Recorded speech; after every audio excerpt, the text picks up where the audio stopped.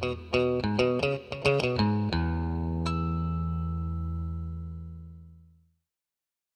everyone, and welcome to another one of our videos. Today I'm going to be showing you and doing a quick review of this AUTEL MaxiLink ML529 OBD-II code scanner. The reason that I got this is to replace some of the other code scanners that I have, because I would like to transfer those into my vehicles to keep on hand in the actual vehicle in the trunk of the glove box in order to diagnose issues on the road if any such issues arise. The reason that I want to do that for some of my vehicles is because they're modified and they tend to break more than your standard car. So in order to accommodate that and kind of help me out on the side of the road if and when something were to happen, I'd like to keep code scanners in some of those vehicles. So this is going to be the one that I keep in my toolbox or in my cabinet at home, and I use, at least hopefully, on a regular basis in order to diagnose issues that aren't vehicle-specific specialty issues that require a manufacturer vehicle-specific scan tool. I have, for example, a Mercedes scan tool that is to diagnose low-level issues on Mercedes. This is going to be something that's higher level and universal across all vehicles. And the great thing about this is that it is from AUTEL, which is a nice brand name. It supports live data streams, your freeze frame data.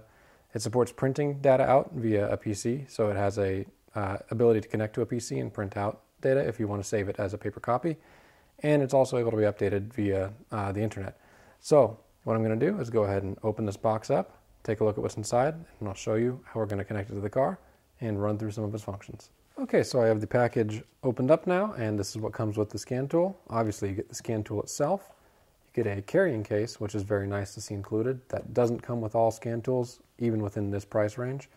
It comes with a USB cable, which is what's going to let you transfer data over to your PC to either print it out or to update the scan tool itself.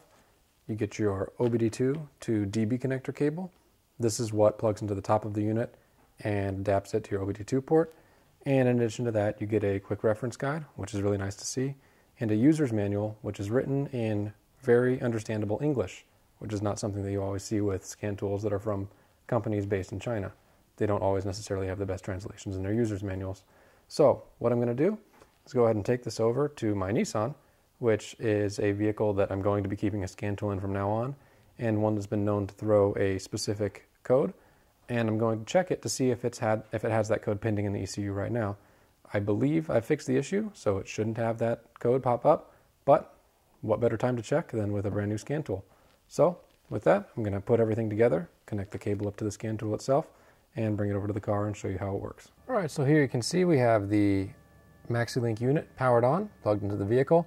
You can hear the water pump for the supercharger of this particular vehicle whining away in the background. That's because the key is on. So right off the bat, as soon as I powered on this unit, I just started scrolling around, testing out features.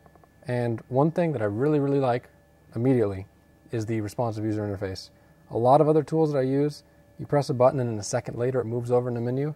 This one, it's instantaneous. So as soon as you click a button, you're scrolling around to the user interface. So first thing I want to show you is just your general readiness test. This is what a lot of people do to check to make sure their vehicle is ready to go through emissions. You click on test. It's going to wait for the vehicle to respond. It's going to communicate with the vehicle. And then the cool thing about this unit is that once it tests it, it will give you a light. This one has a green check mark. That means that we're good. We're ready to go through emissions. We should pass no problem. So from there, what you can do is a few other different things. You can do your typical diagnostic trouble code lookup. You see this in a lot of higher priced OBD-II readers that aren't full featured systems like MaxiSys or Snap-on Solus or anything like that. That will let you manually plug in a OBD-II trouble code and it will look it up through its little built-in database. So for example, this vehicle has had in the past P0101 codes on a somewhat regular basis due to the supercharger system and some vacuum leaks. So if I plug in P0101, which is a mass airflow sensor code, it will bring up mass or volume airflow A circuit range performance. So that is telling me that that code means that the expected value of the mass airflow sensor is either changing too quickly or it's out of the range of the expected value. So from there, there's a couple other options that you have. You have About, which tells you about the code reader itself. Setup, which lets you change the settings of the code reader unit. And then Playback, which lets you play back saved data from previous scans as well as, I believe, freeze frame data. So now we're going to go into the OBD-II Diagnostics option. This is where you check your vehicle's trouble codes. Now we know we don't have any because I already checked the readiness for emissions testing, but we're going to go through and just kind of show you the features anyway. So I really like the fact that it lights up with a check mark to tell you that there are no issues. It gave me that information on the screen as well. And right here it's asking me if I want to erase previously stored data to save data from this test. So if you're testing a vehicle that has a check engine light on, it's going to prompt you immediately if you want to save it or not. So if you want to save the data for future reference to look back at, if you forget what the trouble code was, it's going to be saved on the unit. So I'm going to go ahead and just hit yes.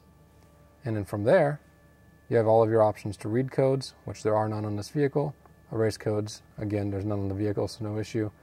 Live data, which is really nice. Now this is going to communicate with the ECU and give you live readouts for things like mass airflow through the actual mass airflow sensor, throttle position, accelerator pedal position, all sorts of different other things as well. So this is something that's really nice to see in live view if you're diagnosing an issue and you think that you suspect a sensor or something to be bad, but you want to check to make sure that its feedback to the ECU is what you're expecting it to be, which is not what's proper. So, for example, if you think you have an O2 sensor that's bad, you can check through this menu to see if the O2 sensor is reporting proper data to the ECU. And that will tell you that either the O2 sensor is bad or there's something in between the O2 sensor and the ECU, i.e. a wiring harness, that has failed or has gone wrong. So that's what live data is for. Freeze frame data is whenever a vehicle throws a check engine light trouble code, you are going to have freeze frame data on most modern newer vehicles that is saved at the time that it throws that trouble code, a little bit before as well as a little bit after.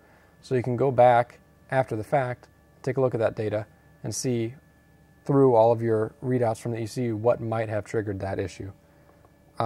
Your readiness, again, that's your emissions readiness test, onboard monitor test, component test. You can view your vehicle info, so your VIN number and that sort of thing, as well as take a look at what modules are present in the vehicle. That's going to be your different ECUs. In this case of this vehicle, it only has accessibility using this scan tool to the engine control unit itself, so that's all it shows for this.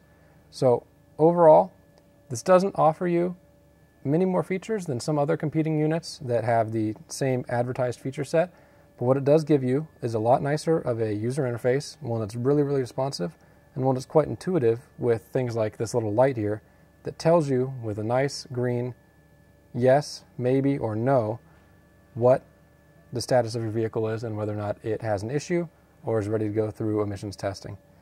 In addition to that, it seems to be built quite well. It's nice and lightweight, but at the same time it's surrounded with rubber. It's got a nice cable, nice thick DB connector, as well as the cable that goes up to the OBD-II plug. And overall, I think this is going to be something that will last me quite a while in my toolbox for the purposes that I use it for. I think it would be a great thing to have for a shop if you just want an inexpensive tool to lend around the shop to have your technicians diagnose issues on vehicles as they come in. Also a great thing to have at home. If you don't already have an OBD-II scanner, this would be a great one to look into. And in addition to that, anybody who's a car enthusiast and wants to keep one in their vehicle, this may actually be a good option for that as well. This is going to be one of the higher quality ones that I have, other than the vehicle specific ones. So I'm going to keep this one at home, safe in the toolbox, but it would also be a great option for that too. So with that, I want to thank you all for watching.